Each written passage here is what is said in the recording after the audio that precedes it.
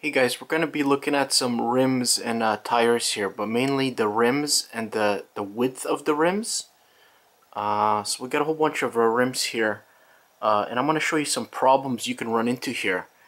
But first of all, we're going to educate ourselves. Right here on the sidewall is listed 50 by 559. This is a Kenda mountain bike tire. So apparently what that means, and this is for HE rim, that's what it says. Not really sure what that's supposed to mean, but we did some measurements here, and so this is a Kenda mountain bike tire. As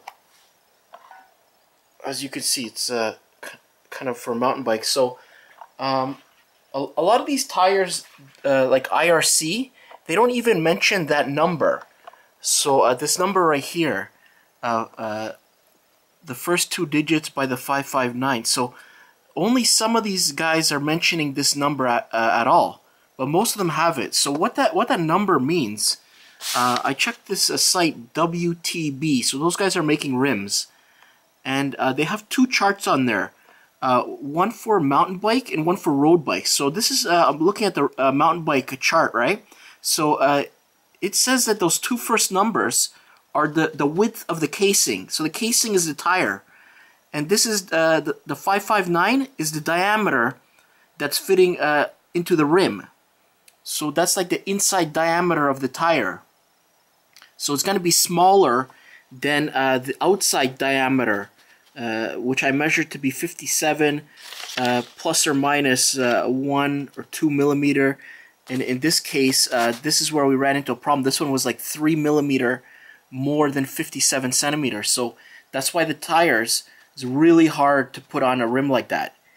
So that's the Sun Rims CR18 with the Shimano hub I have right here.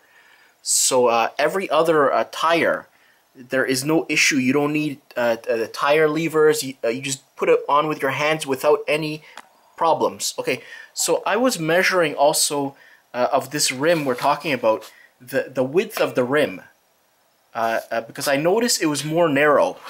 So what I found was, and in the other video we were measuring all the weights of all these tires. So if you're interested in that, check the other video.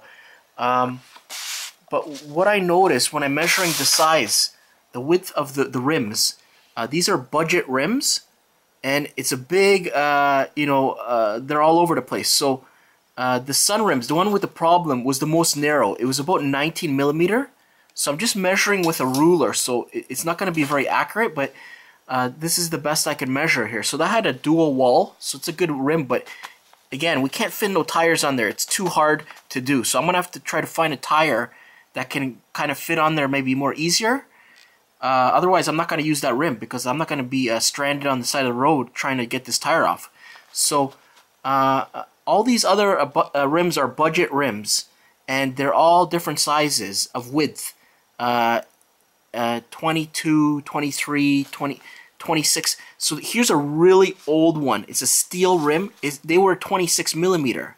So right now the real heavy duty mountain bikes are like a 30 millimeter. I'm going to show you what the chart says there. But these are the ones I have. So this is all budget bikes. Basically, this one is dual wall, so that one's nicer, but they're very narrow. Here's one 26 millimeter. It's also a very cheap budget bike. So what this website is saying is that the wider the tire, the wider the rim, the more stable it is, but it's going to be more heavy. So if you have a wider rim though, you can run, they say, lower air pressure because it's more stable. But this is the recommendations. They have a whole chart there. If you want to run like really wide tires, mountain bike, then you need a wider rim, up to like 40 millimeter. But a lot of them are using 30 millimeter, give or take. So a long time ago they were using 19 millimeter, and in the 90s and 2000s it started becoming like 25 millimeter. But as you can see, we got all kinds here,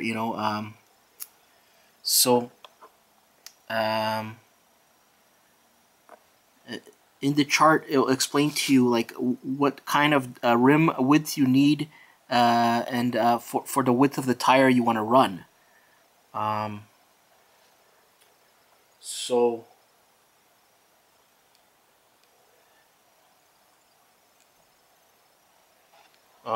we also, okay guys, that's it for this video. Okay guys, have a nice day. Thanks for watching.